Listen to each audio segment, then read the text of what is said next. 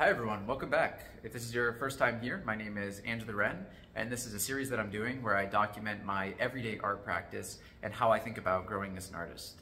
So a while back I talked about this concept of cycling skills, that for an artist to be good at being a figure artist or a portrait artist, there's actually so many things that you need to be good at any given time. So for example, you need to be good at proportions, you need to be good at values, you need to be good at line, you need to be good at things like texture, or all these different elements that kind of come together in a drawing. And one of the things that you need to be good at, that I didn't just mention in that list, is this idea of anatomy. And so earlier in the year, in January, I actually did an entire month where I did nothing but videos studying anatomy. So if you're kind of curious to see how I study anatomy or how I thought about it, you can go back to that time period. I think I actually had a really nice approach where I broke down the body into 4 separate parts, and I spent 1 week on each part of the body. And it kind of made it, it broke the study of the human body down into something that felt very manageable and very approachable. But what I've talked about is that I actually always want to kind of be revisiting and going back to that and continuing to study anatomy and learning about anatomy. And so what I decided to do today is I noticed after my Michelangelo drawing that I finished yesterday that my leg anatomy is a little bit, let's say there's some gaps. I think I get some of the major forms, but I was noticing, for example, around the knee, I was noticing just various areas that I kind of really just didn't, I was adding some cheat codes, let's say, but not really understanding the underlying anatomy. And so what I wanted to do today was just find some anatomy video on YouTube about the legs, and just kind of copy some drawings and think about anatomy and see if I can map, muscles onto my drawing and map my drawing back towards muscles. And so what I actually did is found a video by David Finch, who's a comic book artist, who puts out some really incredible videos. I actually hadn't spent much time on David Finch's channel until yesterday, but I found he had a really nice series on legs. And David Finch is a comic book artist, and comic book artists actually have such a strong understanding of anatomy. Because they're doing so much invention, it's like critical for them to understand how the human body fits together in terms of like the muscles and the bones and all these different anatomical pieces, but then also like how they move. Like if your hero is in this position, how should the muscles be? Like how should the muscles look?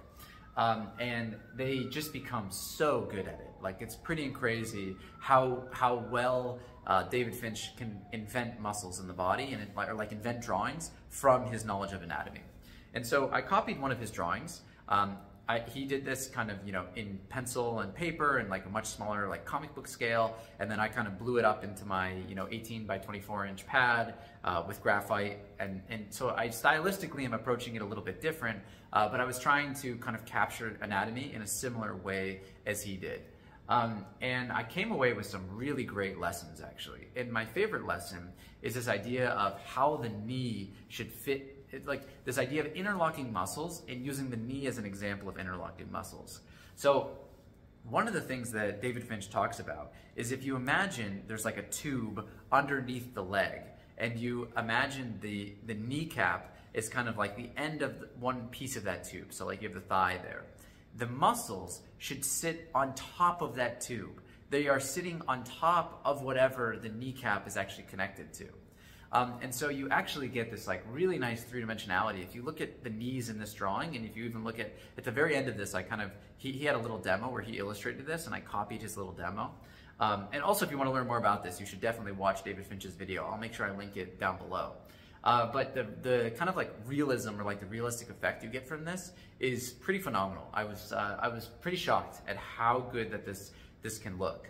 And so, I did this little anatomy study, and I also kind of looked at the muscles in the leg on Anatomy Reference. And actually, what I would like to do is actually try and map the muscles back into this drawing a little bit better, because I think I got a little bit too much into copying David Finch and not enough on copying what David Finch was trying to copy, like what he was trying to draw from his mind.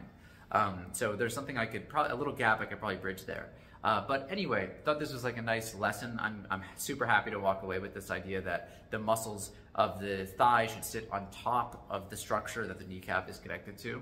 And likewise, the same is true for like the muscle on the calf muscle on the back of the leg sits on top of whatever the bottom 2 leg bones are connected to. So, you know, the Achilles tendon, that piece of structural anatomy, let's say. So, very cool drawings, very fun drawings. Recommend that you try these yourself. And I think that's everything for today. So a little more cycling of the skills. I think in the next videos, you're going to see some recaps of me doing some drawings from life. And what else? I'm not sure what else. Let's see, actually. Whatever kind of inspires me or whatever I feel I need to be practicing on. I'm thinking about doing a self-portrait soon, so expect one of those in the near future. But that's everything for today. We will see each other again tomorrow. I hope you inspired you to draw today.